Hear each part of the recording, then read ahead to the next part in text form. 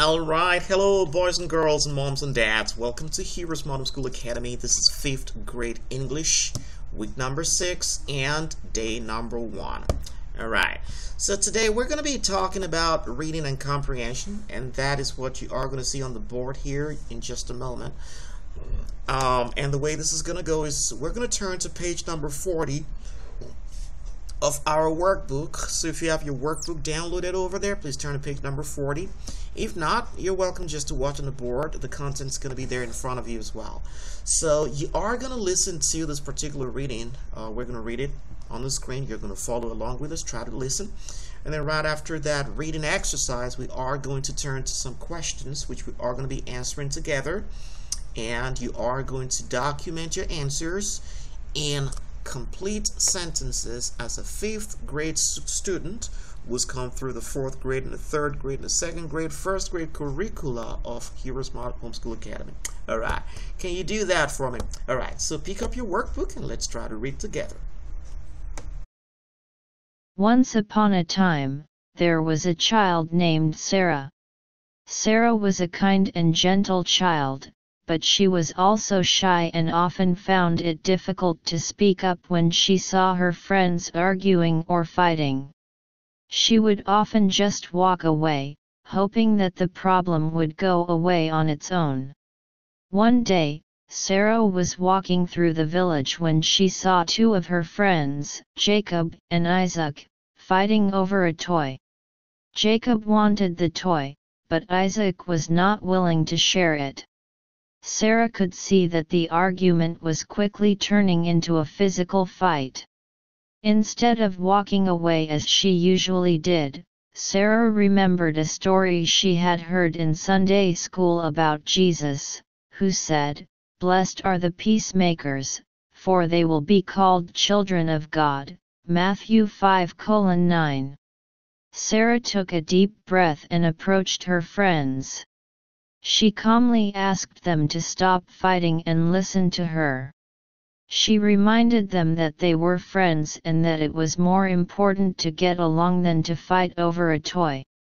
She suggested that they take turns playing with the toy and even offered to play with them both.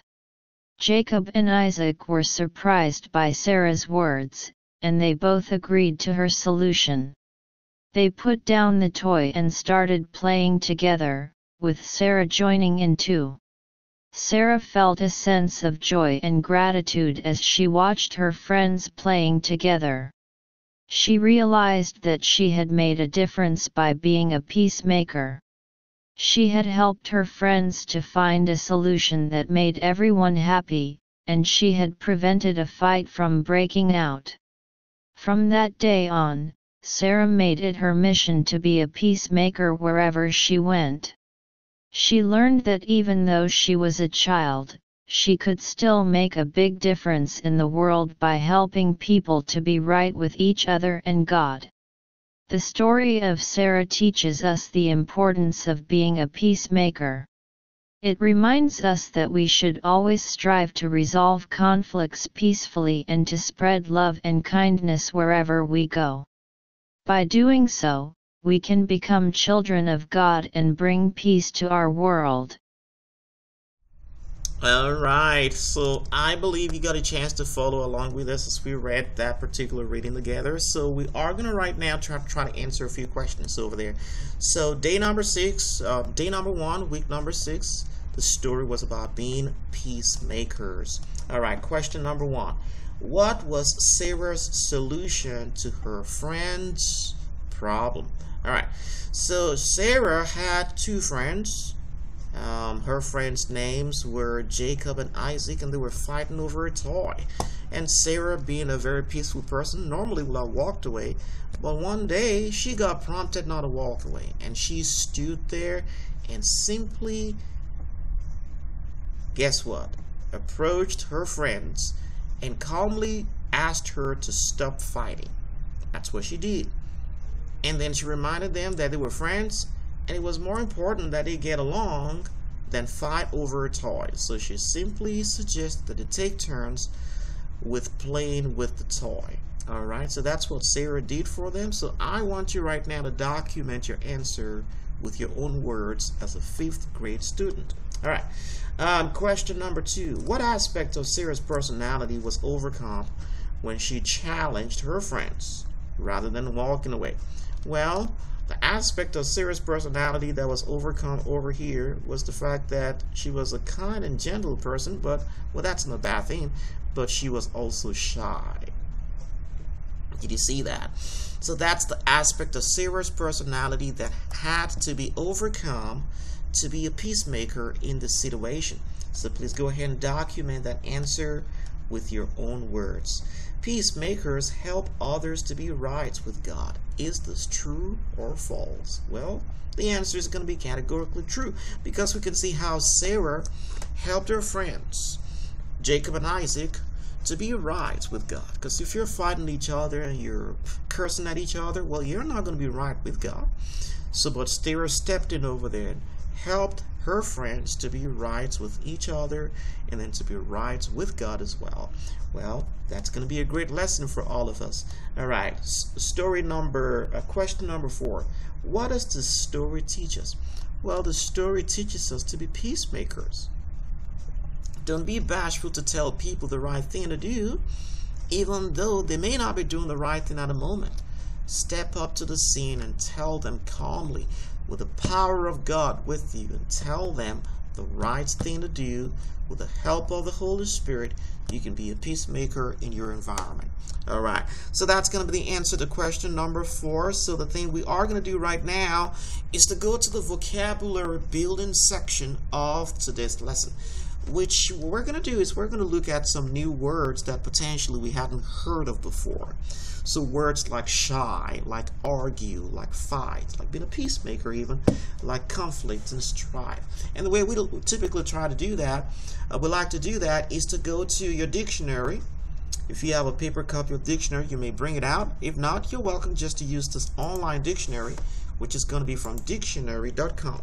You're going to go to your browser, tell your mommy or your daddy to open a browser and type in, for example, one of the words that we learned today was the word shy. So let's look at what shy means. All right, so the word shy, you're going to type it over there, then you're going to press enter.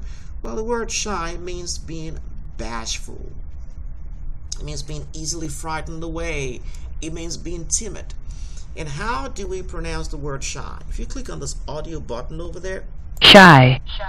it is Shy. Shy. All right, here you go. And in the IPA version of it, it is spelled like this. You're going to see this fun looking symbol. Anytime you see the symbol, maybe in your paper copy of dictionary, it's going to be pronounced as shh. Okay, so that's how it sounds. Shh. So in this case, shy. Okay, the word I over here, if it has an upper horizontal line and a lower horizontal line, that's going to be a long I, which is going to sound like I. Okay, so if it's a short I, it's just going to be like a single vertical line down. Well, that's the IPA version of it. But the phonetic respelling version of it, they actually spell it out for you as SH, which is going to be shh, and then AHY. Okay, shy. All right, what's the meaning of the word shy? Being bashful, being resentful. It's an adjective. Okay, so you can have shyer or shyest. Okay, so this person is a little bit shyer than the other person. Well, it's still part of English. All right, did you get something from it? All right, I sure hope so. So please go ahead and do that exercise. You know, you're going to type in all the words into your dictionary to understand, firstly, how is the word going to be enunciated? How is the word going to be pronounced? Then understand the meaning of the words in the IPA version of it, in the phonetic respelling version of it. And moms and dad, you can help your child to do that and create exercises around these. You can form sentences with these new words that they'd never heard of before, and you will be homeschooling the right way with biblical morality. All right, did you get something from it? I sure hope so. Well, remember, God cares about you, and so do we. Bye. I'll be your hero's buddy, and as you study with HeroesMart.